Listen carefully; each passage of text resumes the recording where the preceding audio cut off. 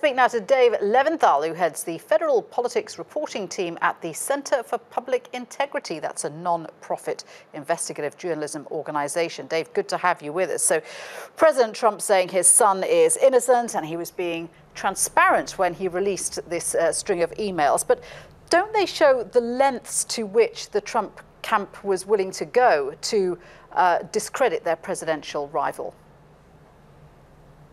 Without question, and that shouldn't be surprising in the context of politics in general. Both sides, Democrats and Republicans, spend an incredible amount of time, effort, and money trying to get dirt on their opponents. So that in and of itself isn't really new to politics. In fact, it's quite old to politics. But what is different about this particular situation was the extent to which Donald Trump Jr. was going to work with, to potentially coordinate with a Russian entity, a Russian lawyer, in order to get information that he believed and that he set up this meeting for, to get information about Hillary Clinton, coming from a source that was not American, that in fact was coming from a country that, of course, is a U.S. adversary in about every which way that you can cut it.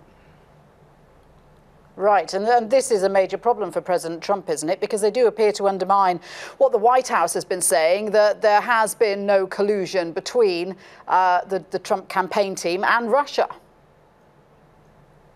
It certainly doesn't help. Now, there is a question as to whether the actions of Donald Trump Jr. were illegal in any way, and you better believe that the special counsel who's investigating this matter, that the House and Senate who are investigating this matter of what Russia and the Trump campaign and what Russia and Donald Trump were doing, if anything at all, they're going to look into that, to a great degree. But at its face, this is something that, at the very least, is incredibly embarrassing and a great distraction for Donald Trump and his administration at a time when Donald Trump himself, as recently as a few days ago, said, look, we need to move beyond the Russia thing. Well, guess what? The Russia thing is not being moved on. It's going in the wrong direction for Donald Trump right now. And this is, if anything, going to consume the Trump administration for many, many months to come. Almost at minimum, these investigations are not going away. And the talk throughout the nation, which is hanging over the Trump administration like a cloud, that is not going away either.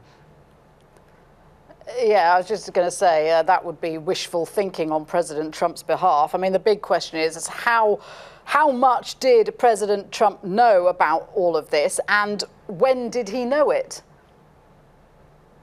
And that's a question that Donald Trump Jr., in an interview with Sean Hannity, the Fox News commentator last night, didn't answer straight up. He was asked by Sean Hannity, hey, I'm paraphrasing here, did your father know? Did you tell your father? And Donald Trump Jr. sidestepped that question, more or less said, well, there wasn't anything to tell, but didn't straight up say whether he talked to his father about this, whether Donald Trump, the president, knew about this. So it would be of great interest, I think, to investigators if, in fact, Donald Trump had known about this meeting, knew the details about this meeting, knew what this meeting was for, or at least the intent of this meeting, what that was all about at the time that it was actually happening back last summer when Donald Trump was on the cusp of becoming the Republican nominee. And Russia was not a thing at that point, but certainly the investigation that's taking place now is looking into that period when around the time Donald Trump was set to become the Republican nominee, and that could be great information of great interest, again, to those investigators.